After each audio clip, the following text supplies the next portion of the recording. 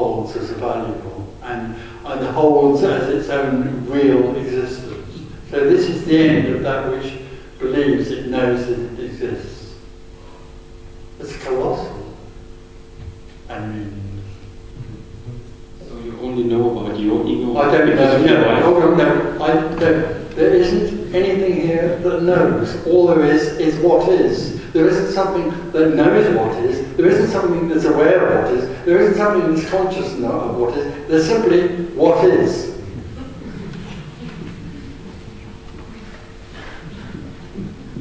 There's no Tony in this respect.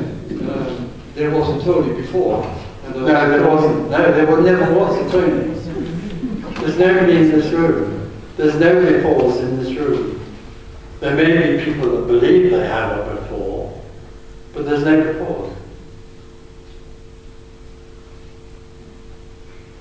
But then what happened to you?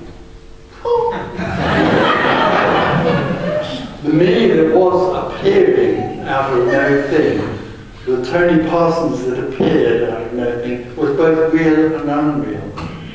But the idea that it was real was part of the illusion of Tony Parsons. That just collapsed. The me, the sense of there being a me, collapsed. But it was never there. Thank you.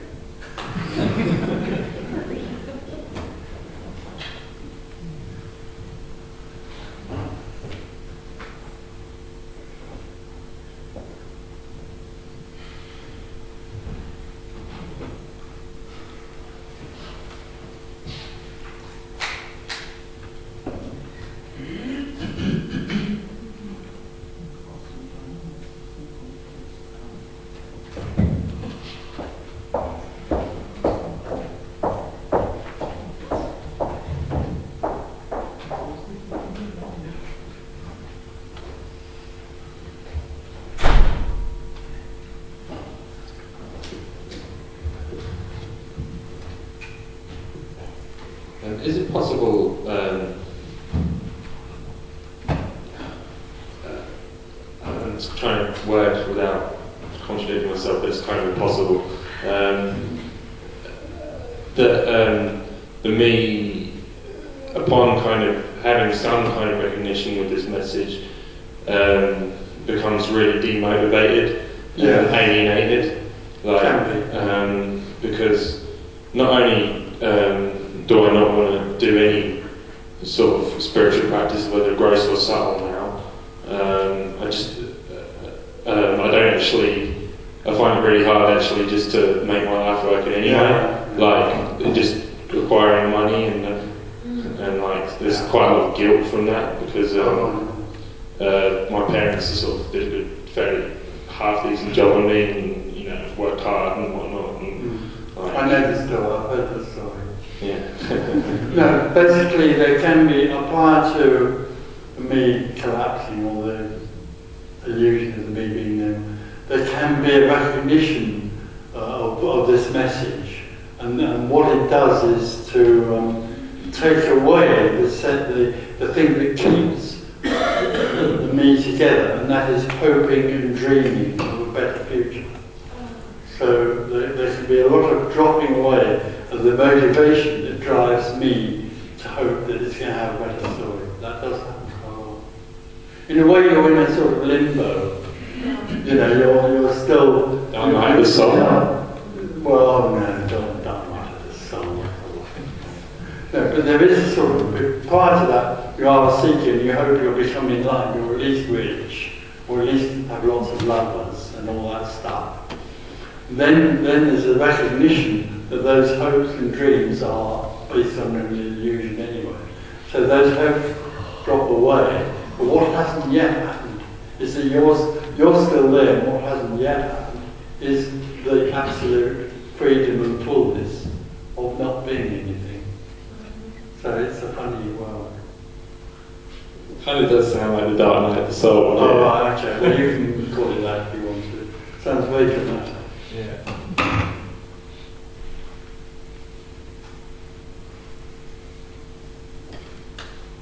But the other thing let's be clear about is that doesn't have to happen. I know quite a lot of people who are doing that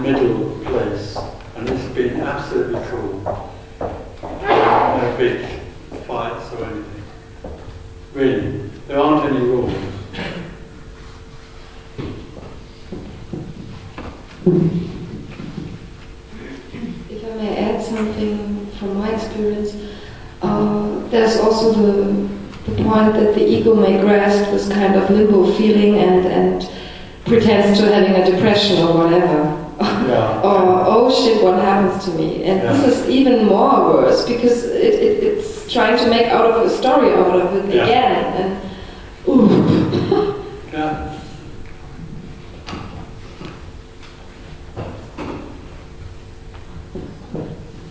So what I don't understand now in this discussion is when the ego collapses, who is to recognize this? Who's To recognize that the ego has collapsed, the need has collapsed. no. Who recognizes No. this? How did you recognize? Now it's gone. I don't recognize it. You said there was a point when you felt Oh, there's a recognition. a recognition. That there never was, but nobody needs. There isn't a me that needs to be there for that to be recognized. But who recognizes this Nobody. when the me is gone? There's a recognition. You don't need a who to recognize it. And the other question is probably you still dream when you sleep. Well, dreaming happens. Dreaming there happens. isn't anybody to dream. Are your dreams then me less or ego less, or are they still? Of course, there is no me. All there is what is. And if there's a dream, that's what is. So are the dreams the same as they were before the liberation happened? Not necessarily, no. They were more dramatic before. Okay. But everything becomes more ordinary and more amazing.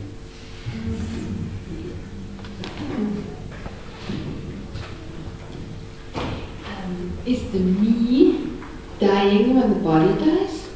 When the body collapses, the function of maintaining me, which is connected with the brain, because the brain constructs an artificial me in early life, and when the brain ceases to function, the me ceases to function with the dream, the apparent illusion of me collapses with the collapse of the brain. It's So it either happens in the body, living body, or at death. It's simply the dropping away of an illusion.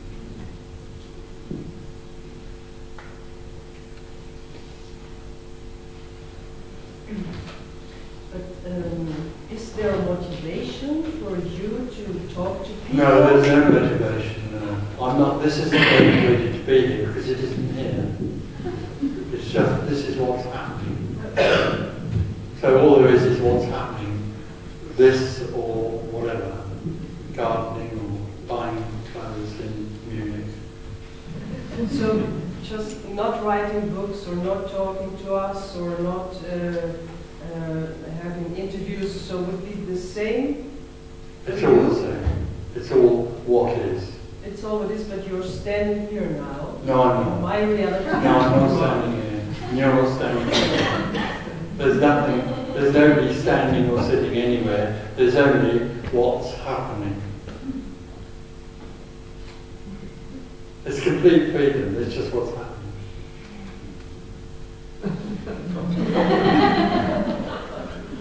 There's no motivation.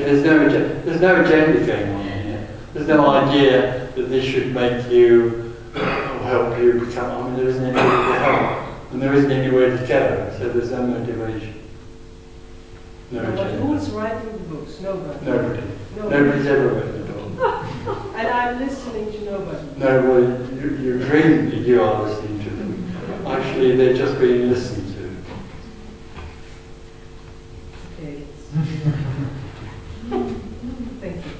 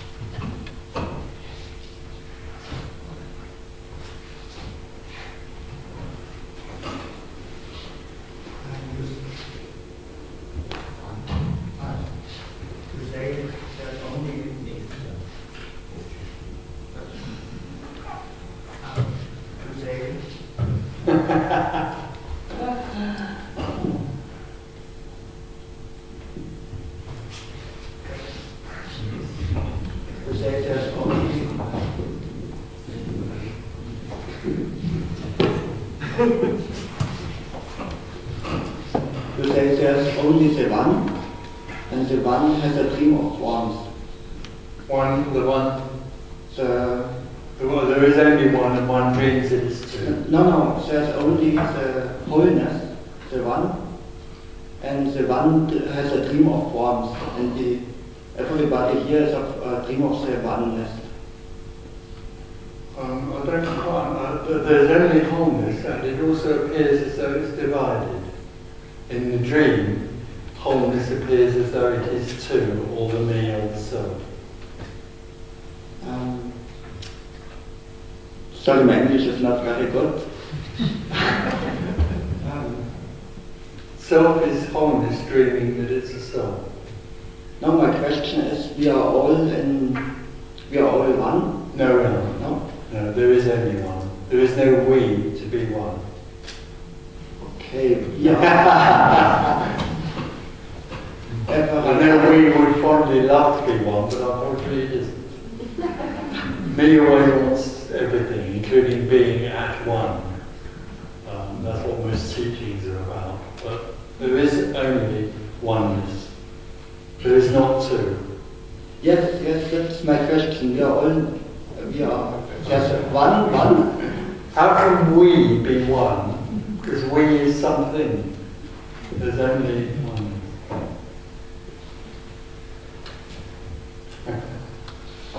May I ask? Maybe it's your you go on, or you have we being one. Go on. Maybe it's your language thing. It's a language. I think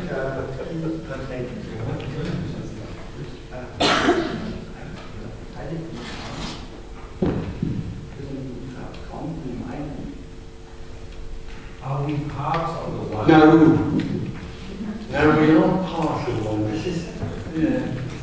There is nothing that is a part of oneness. There's only oneness. This is a mystery. It's powerful. There isn't something that is a part of oneness, because then it would be another thing in oneness. There isn't another thing in oneness.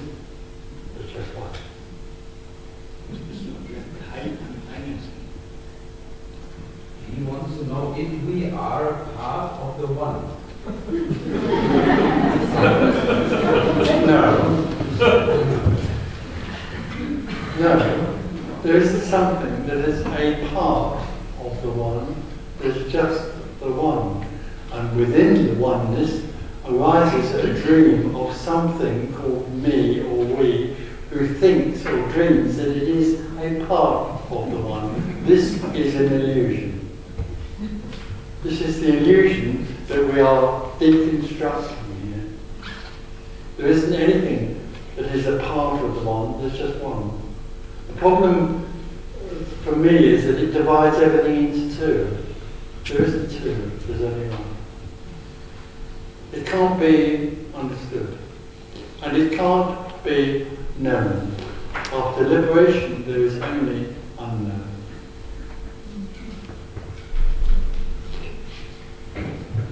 Unknown.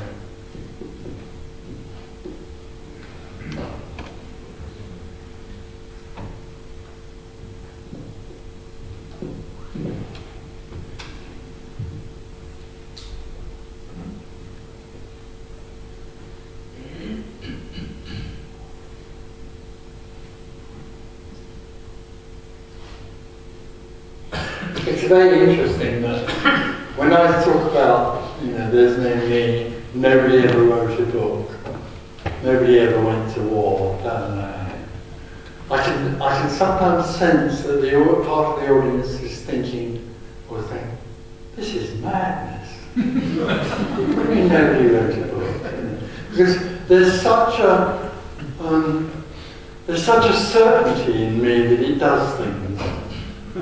I am a real person, and I have written a book, and I've driven a car.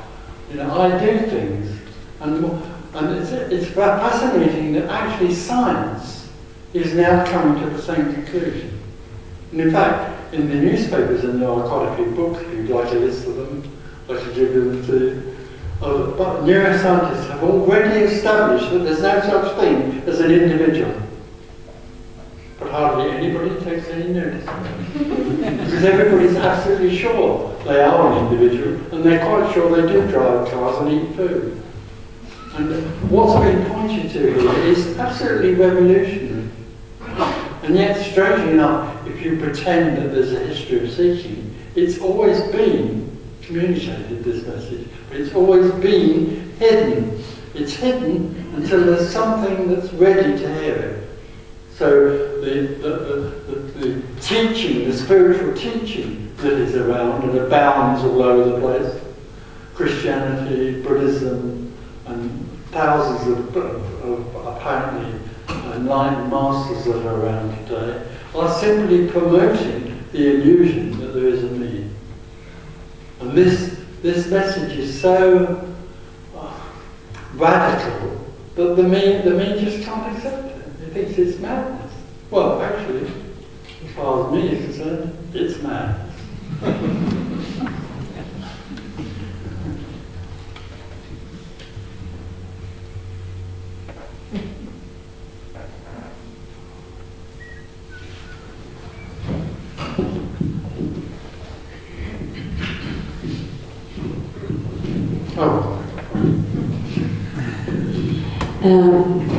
We were talking about the illusion that the me collapses. That's right. So I like this. It sounds very good. Not good for you. No, not for me, but no. Yeah. Mm-hmm. But I had a different experience. And I quite don't know what happened. So I just want to talk to you.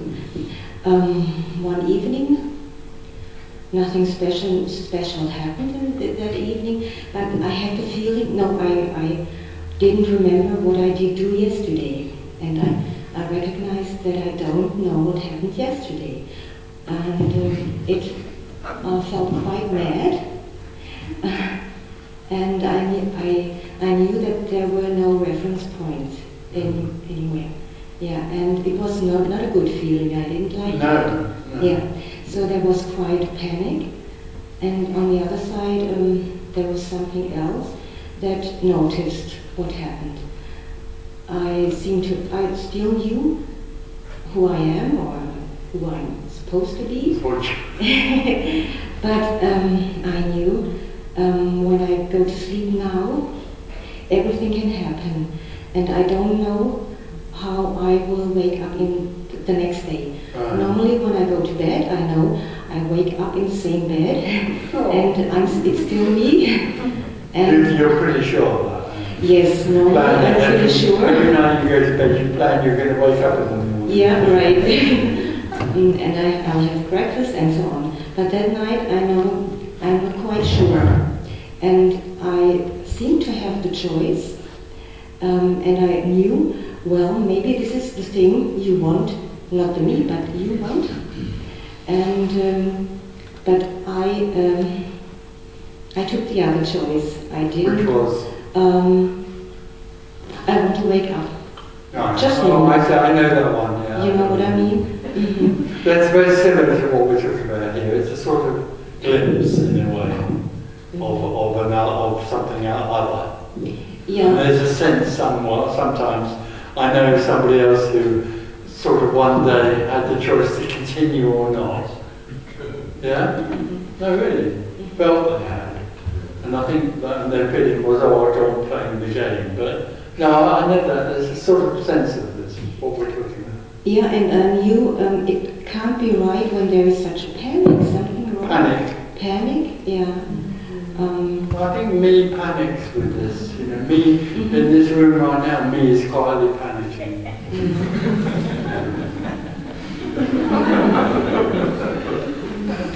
Well, maybe next time I'll try to say, okay, never mind what happens. Yeah. Well, in a way, there's nothing you can do about it anyway. Yeah. Lie back and enjoy it, as they say.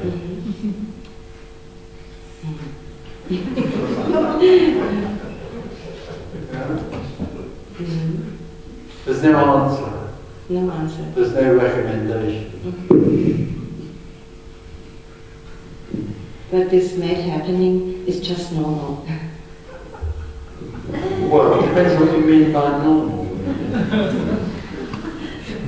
It can, a lot of people get glimpses of this. Lots of people. I'm sure there are a lot of people in this room who've had awakenings, and even maybe I don't know that.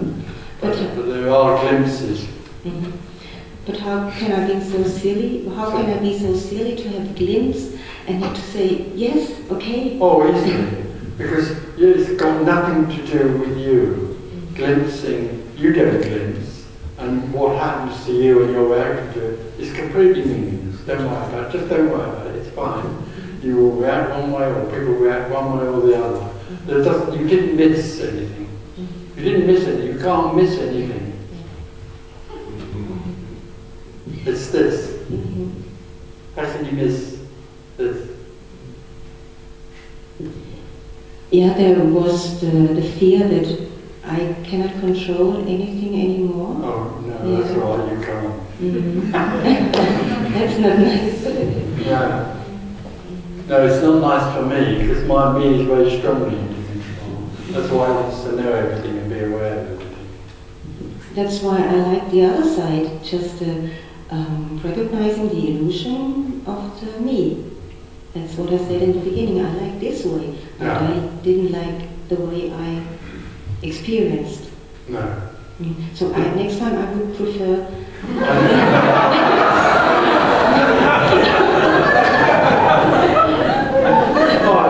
I'll make a note of that. That's what I wanted to hear. Thank you. He wants to work. Thank you. You said we and people cannot accept that there is no me because it is so revolutionary or so unusual or whatever. I think we cannot accept it, or I cannot accept it because it is so terribly frightening. Yeah. It's worse than that. Yeah, it is. Absolutely. Yeah. That's the only reason. I'm trying to say not that they wouldn't accept it because they can't anyway, but somewhere people hear about this that's being said here and think it and sort of reject it as a sort of a madness. You know, what do you mean? Nobody ever wrote a book. I wrote a book the other day or whatever.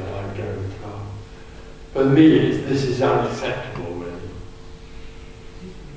But it is, you're quite absolutely right, yeah, it is unacceptable also because it's the most frightening thing that could happen to me. Yeah.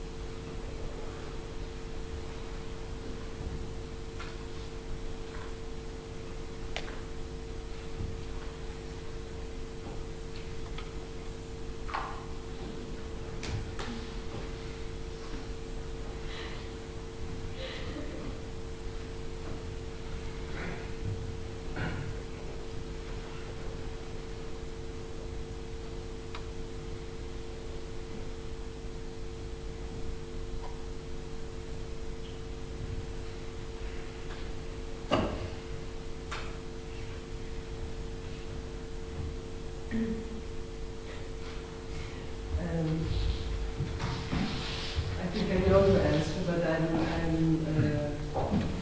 asking the question. Sorry? I think I know your answer. Oh, right. But I asked the question. Okay. But who is the nobody who knows that all is wholeness? No, there is nothing that knows there's only wholeness. There is only wholeness. There's nothing that knows it. It can't be known. And wholeness doesn't need to know itself, as some teachers would say. What is doesn't need to know it is, because it simply is. It's only me that wants to know. It's only me that would like wholeness to know it's wholeness. It's only me that wants to know there's only wholeness, because then it can have that as well. Me is an ogre. It wants to own everything. It wants to own that it drives cars or has feelings or has anger. So the final thing it wants is wholeness. I want wholeness. It will never have it, of course. But it thinks it can know it. It can't be known. It doesn't need to be known. It already is complete.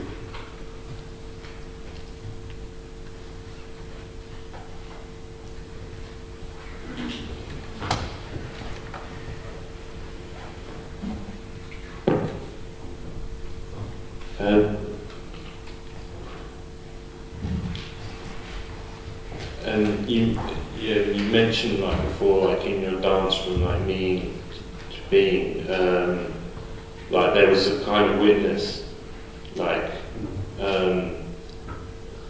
again I don't even really know if it matters knowing the answer to this, but like is that something like a higher and a lower self? Because I get the sense of like almost like being disgusted at, there's a witness almost like kind of baffled at the kind of narcissism of me, if you like. There's a witness, yeah, that makes sense. In a way, but I have to say for this, it was more like there was an observer of me that was completely objective. And then, of course, that collapsed when me collapsed. What does that mean when you say it's It wasn't anything to do with the higher or lower self. Right. The higher or lower self both have investments. It's an artificial construct that happens when me grows up. It develops a higher and a lower self. But they're both invested in me. They're both me, actually.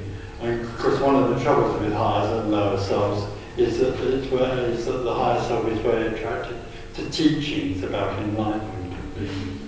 The higher self is just as much as an ogre. Oh yeah, of course. All spiritual teaching is completely materialistic. It's only about me having something a bit better than a vast motor power. But as far as this is concerned, there seemed to be, prior to the end of everything, an observer. Something that was just up there watching me not all the time, but it seemed to be out there watching me. It's a sort of sense for something else, but it's not something else. It still is a functioning in the story. So because the trouble is, a lot of people think that's some magic, so they then turn it into what they call presence of awareness. There are a lot of teachers around who teach self-inquiry, and they try to help you, they try to get you to develop what they call presence of awareness, and then you live in that for the rest of your life, and everything is wonderful. It's bullshit, of course, like everything else. But I think there's an attraction to this idea that there is something that is sort of above the human element that watches everything and knows everything. It's like a sort of ersatz God. What's ersatz God? Well, an artificial God. It's like becoming godlike and knowing everything. And everything arises in my knowing or this awareness, this present awareness.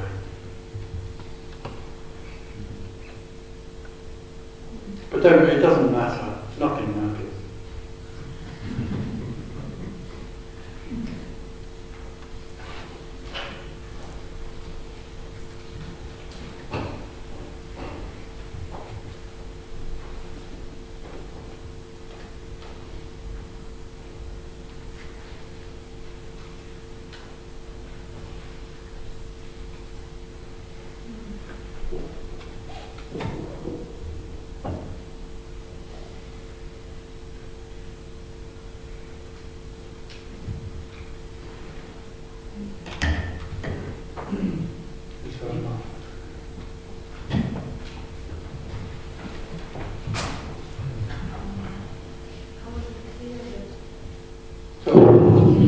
How is it clear that it's not another trigger for me that this is it? I mean, but or it's just nothing is clear.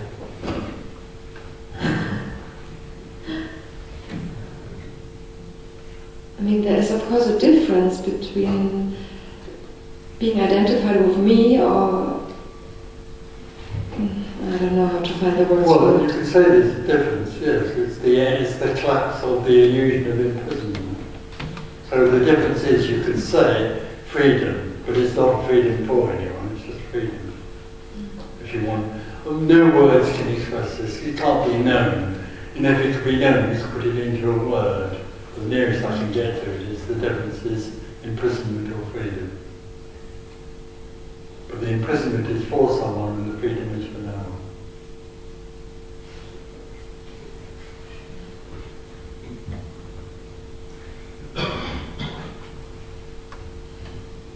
If there's no one to know anything, how can you be sure that this is not another trick of me? There's no, forget being sure. I mean, it's very interesting. I've been reading some people who teach self-inquiry recently, and they're absolutely certain. First of all, they're certain that they exist, which is sweet, because it's actually just self-consciousness, actually. It's just another form of it in the story. And they're also sure, that all there is present awareness or knowing. They know that there's only knowing. They're absolutely certain of that. When liberation comes, there isn't anything that's certain. There isn't anything that's left. And that's awful.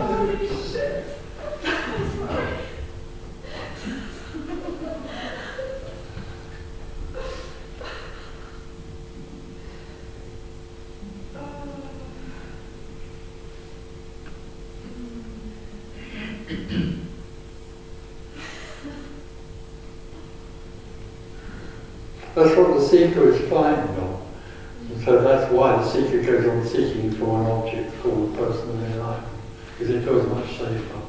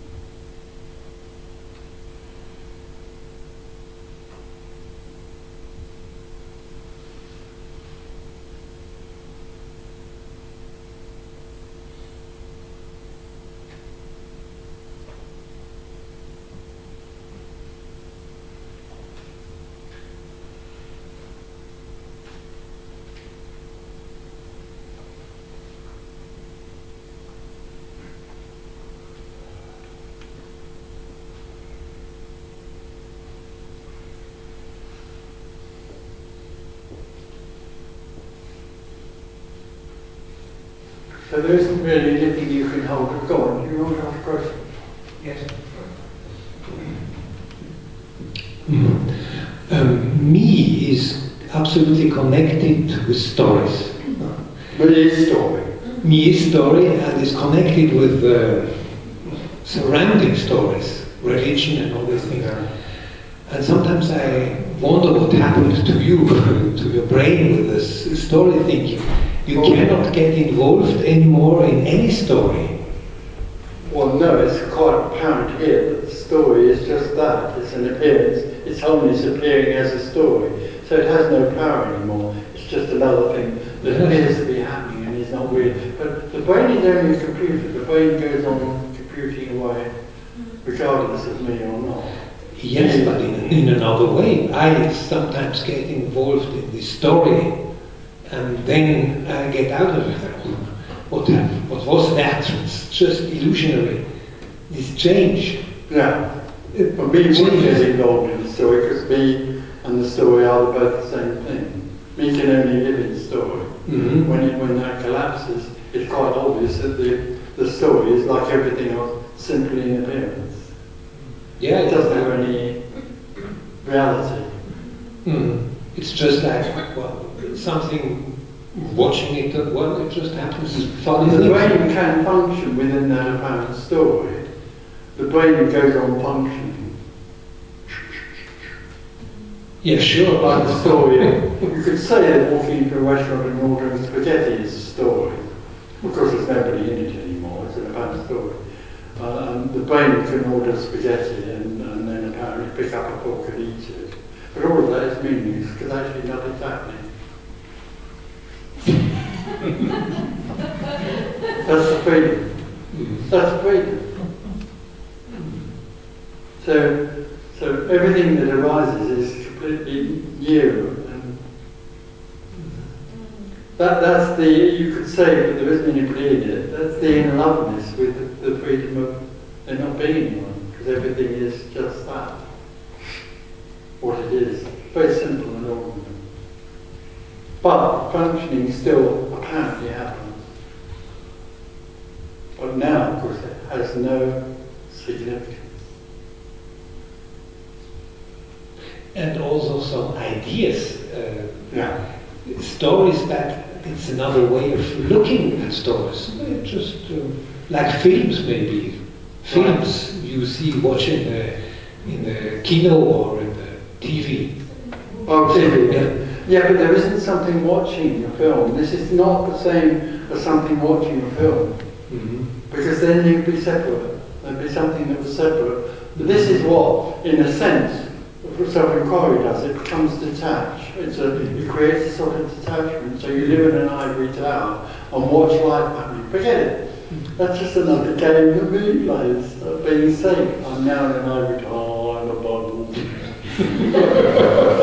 But there's nothing like that. All there is spaghetti. All there is sitting on the seat. There's nothing doing. It's very, very ordinary and very natural.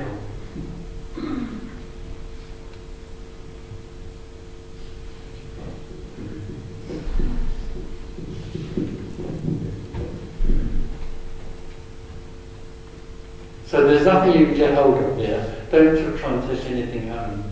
Like there is no one, or there's nothing happening. Just forget it. You don't need to remember anything. You don't need to. You don't need to get anywhere or go anywhere. You can't get this right or wrong. What you long for is what is.